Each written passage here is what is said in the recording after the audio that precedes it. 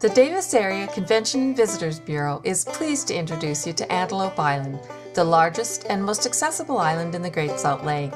The island is a seemingly dry and desolate landscape, yet it's a year-round place of wonder and startling contrasts. If you look closely, you'll discover beauty at every turn, from the natural sunflowers to the teeming animal life. Since the island is a state park, you can see the area on paved roads without getting out of your car, but biking, hiking, and horseback riding allow you to get even closer to nature and see the island at a slower pace. There are riding stables on the island where an outfitter can allow your family or group to ride horseback. This allows you to get fairly close to some of the 600 head of bison or American buffalo that roam the island.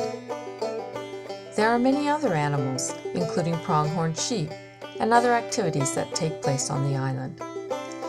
You can explore the oldest Anglo structure in Utah, the Field & Gar Ranch, with its old relics and farm equipment, or you can simply enjoy hiking the plentiful trails.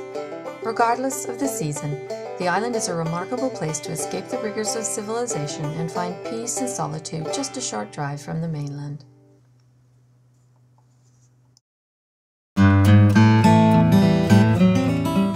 Davis County is the home of the Great Salt Lake, which at 70 miles in length happens to be the largest lake in the western United States, and it's the largest saltwater lake in the Western Hemisphere.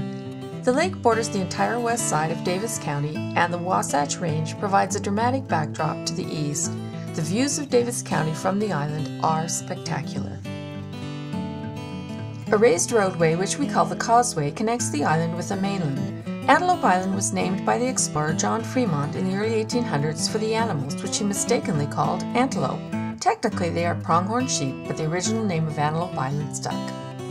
From high up, the island looks somewhat like a tailless seahorse. Its rocky shores, the mountain range which runs the length of it, and its teeming wildlife make it a fascinating place to visit, explore, and photograph. We invite you to come and discover Antelope Island.